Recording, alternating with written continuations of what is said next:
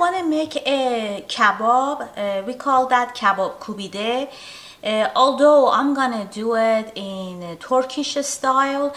Turks using lots of variety of the vegetable in it, like a cilantro, parsley, different variety of the pepper. So it's a different taste. I'm not saying one is better than the other, but this is one of the ground beef kebab which we skewer. For a 2 pounds of ground beef, I'm gonna use 2 onions. I like to use 2 different color onion, like a red and yellow, for the taste. For every pound of ground beef, you need 1 onion. 2 medium onion, and then I have a handful of the parsley and a handful of the cilantro. I have a couple garlic and the full jalapeno which I seeded. I'm gonna put everything in the food processor to make the life easy. Onion, jalapeno. You see, it's a 2 color onions. Garlic, parsley, cilantro. I'm gonna keep a little of the onion back because I want to see how much liquid gonna get in here. In the ground beef kebab, one of the reason it doesn't stay in the skewer because it is too much liquid in it. So you could either separate the onion juice or you could put the onion little by little. This is my mixture. I'm gonna add a teaspoon of coriander seed to it, and onion powder, garlic powder,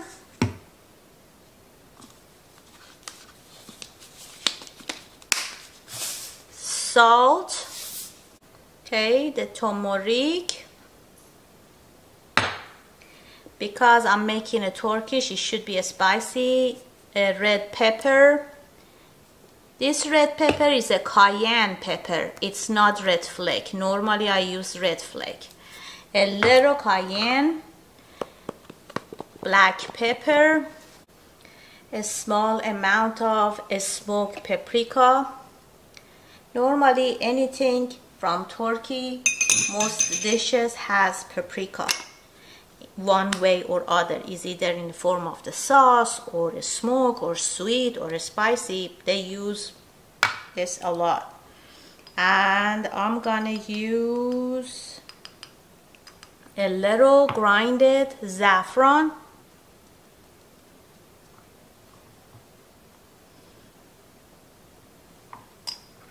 Normally I don't use the saffron dry, but right now you're gonna mix up with this sauce.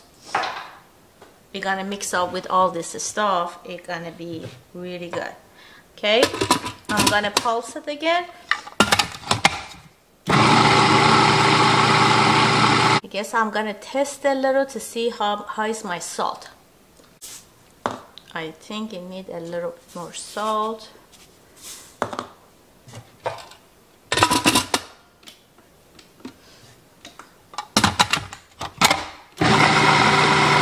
Now I'm gonna add my ground beef.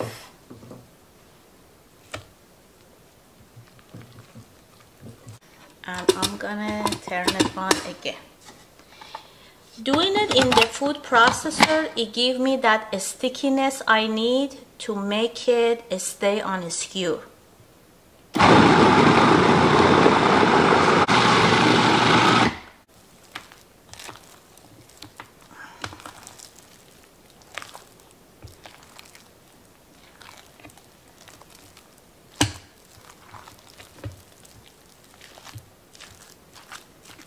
My meat, it has a 15% fat in it. in order to get sticky enough to stay on a skewer, I really have to have some fat in it. Normally I get 4% fat, but for a kebab you need more. I always like to add a little lemon juice to everything.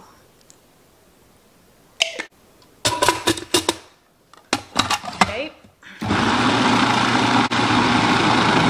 You should be careful, don't overload your food processor, because if it's too much in it, you have to constantly open it and mix it with the hand. Otherwise, it's gonna be too much pressure in the motor of your processor and it could kill the food processor. So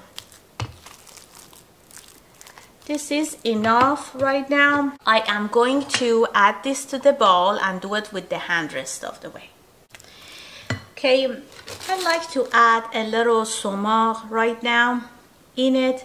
Of course, we serve this with sumac later as well. It's a variety of the health reason. Persian or Turks, they using sumac because when we serving something meaty and fatty, they believe it would control the cholesterol. So they are all about balancing the food. So anytime I have a ground beef, I always add a little sumac to it. Please don't use the gloves when you're doing the food, because regardless if you get the latex or latex free, still it's not healthy to touch your food. So you're gonna wash your hand and massage the meat by your hand to the point it get sticky. You see how sticky is that? Yeah, you see that? It's sticky. Use a plastic wrap for helping me to skewer my meat. This is the plastic wrap I cut and I put them right here. Of course, I have these little measuring things. You do not really need it, but if you want to buy it, you could get one of those package which has a measuring in it. And the what package does is it has a different sizing for kebab. If I do it in a grill, I do the larger one because I do it inside over the stove and my grilling pan is kind of small. I'm gonna go with a smaller size toward the medium. We're gonna grab good amount of this ground meat and we're gonna put them in a form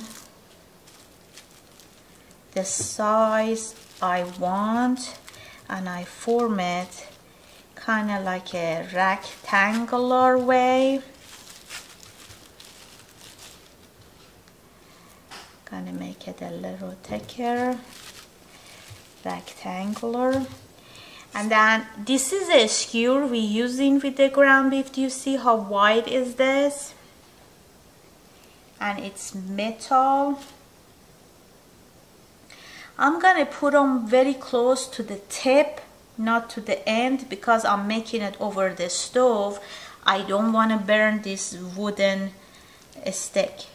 And then I push it down and I'm gonna bring the plastic together. One from this side and once from the other side.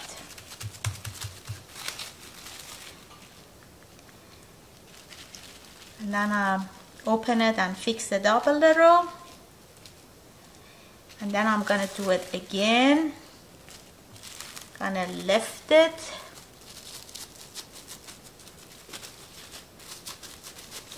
Normally I'm not big fan of the plastic. That's why I don't even use the glove. But it's really difficult to do this without the plastic. Unless you are professional. So you would just check it, eyeball it, and see how heavy it is. If it's too heavy, it's more likely gonna fall off over the heat. So you remove whatever you think it might be extra, and then you keep massaging it in a skewer, and make sure it feels stable. You see? See what I'm doing? And then with these 2 fingers, I pinch it. 1, 2, 3. Pinch all the way down. It helps to get a shape, and it stays in a skewer. And I'm gonna pinch in the tip and in the bottom.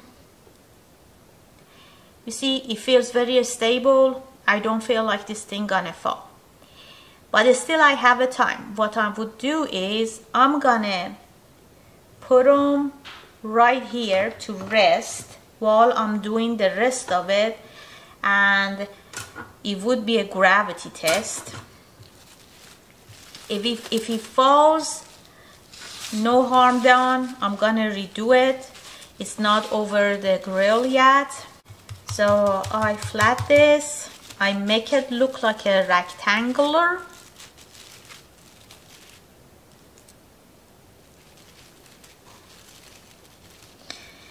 If this meat wasn't massaged enough, or if it has the more liquid in it, it's no way it stays on a skewer. I'm gonna push down my skewer. Again, I'm gonna bring my plastic over from both sides, one at a time. This is once, and this one is twice.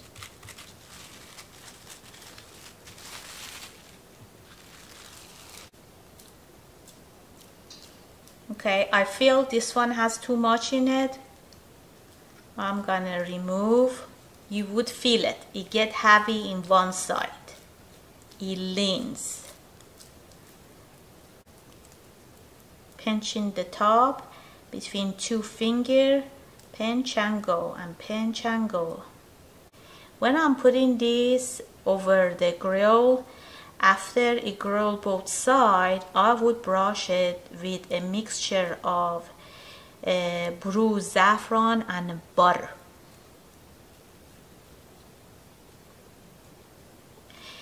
This kebab, it serves with the rice normally, but you could serve it with the bread and a sliced tomato.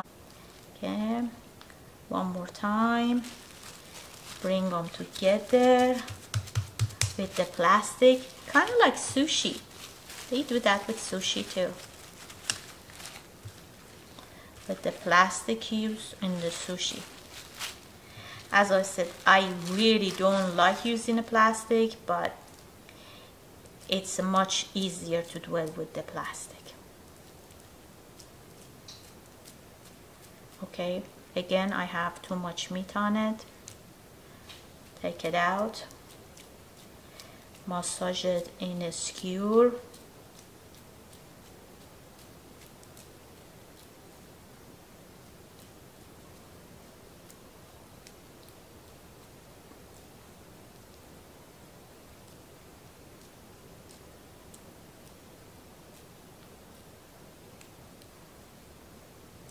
Look how cute is that? Isn't that cute? You see the pinches I did? Look at that. Beautiful. My kebab passed the gravity test. None of them fall off. This was the first one I made. You see that? Still in one piece.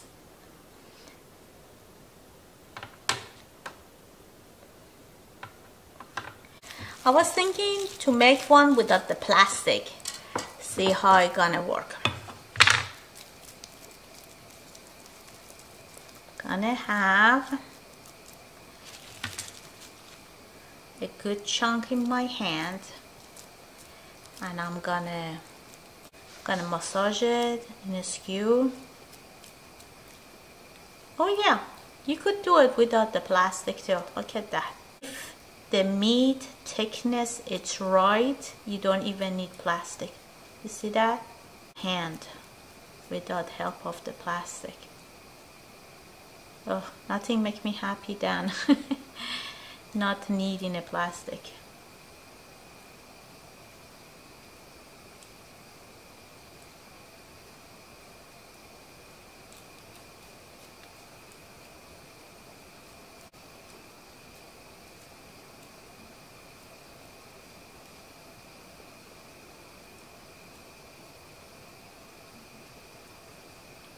If it has any opening or if it's not smooth, just fix it up. Yeah, look at that. Looks really good. It's this is the one I did with the plastic, and this is the one I did without. I am warming up my grilling pan right now, and after it, okay, I warm up vegetable oil here. It is a cast iron grilling pan. Let me brush this a little with the oil.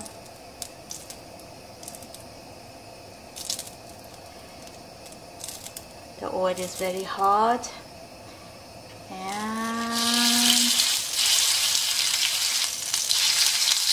I put it the way, one tip out from here and the end out from this side, so it wouldn't sit straight on the grilling pan. It kind of like a little higher. Right now I'm just gonna brush it with a little vegetable oil, not the butter, because I don't want to burn. You see, this tip gonna be here out and this end out, so it wouldn't sit with all the pressure down on the grill.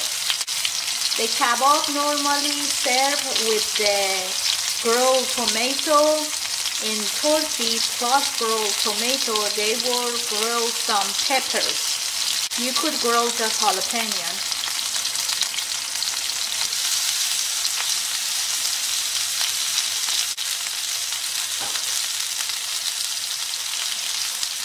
You see, it's not completely sitting in the grill. It's a little high.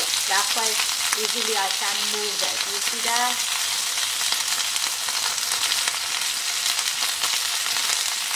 I flip it. This is 1 table of butter, organic unsalted butter. I put a little saffron in it, and I'm mixing it, and I'm gonna brush it over.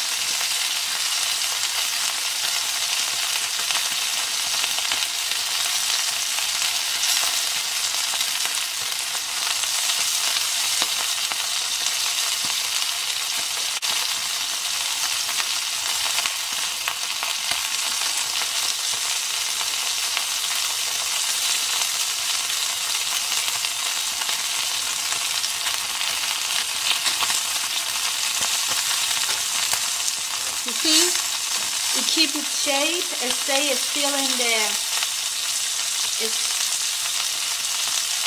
it stay together still. It didn't leave the skewer.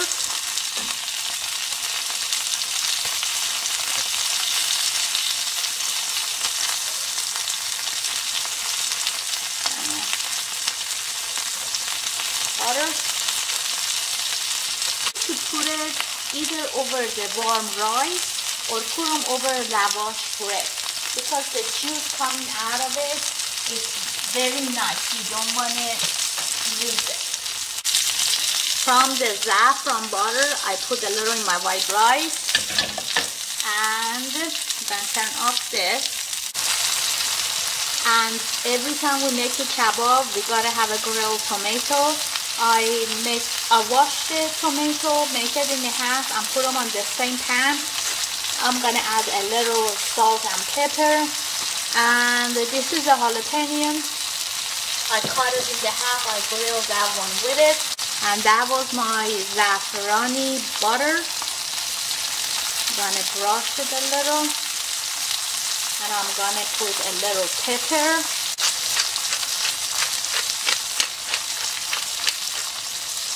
I like to have a little sumac.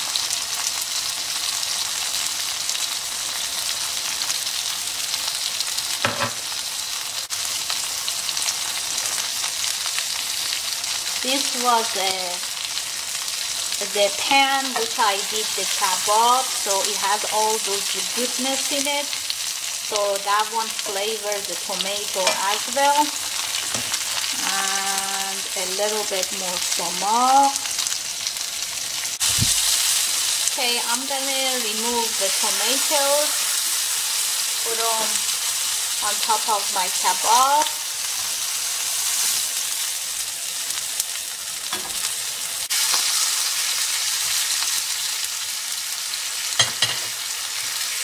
And this is the green onion. You see, I washed it, I cleaned it, I cut the yellow part off of it, and I'm gonna put them on whole in my grilling pan.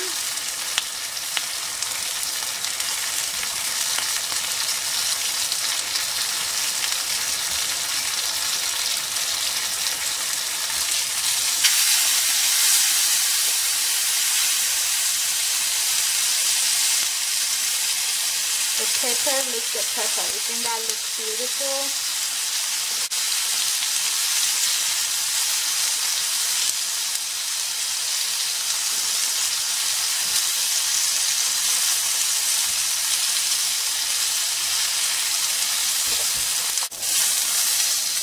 I'm gonna put a little butter and saffron on it too.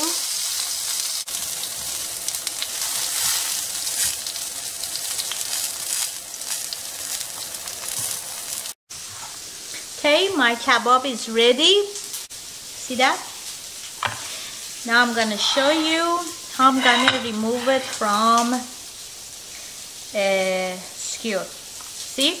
It's still on the skewer in one piece. You could, when it's cooled down, you could just grab on it and look, it came out.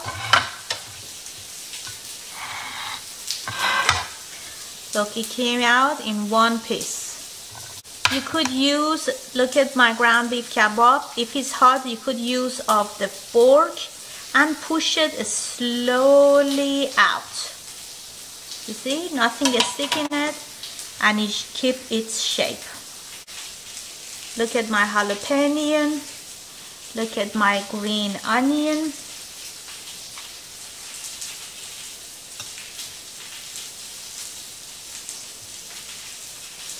And the tomatoes. Let's see this side. It was on top of the rice, has a rice stick in it. Let's move this here, make a little space for me. I put some sumac,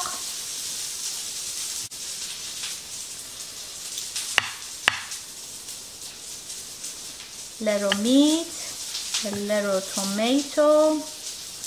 I really like to put some of that onion on it too, maybe later. Look at this.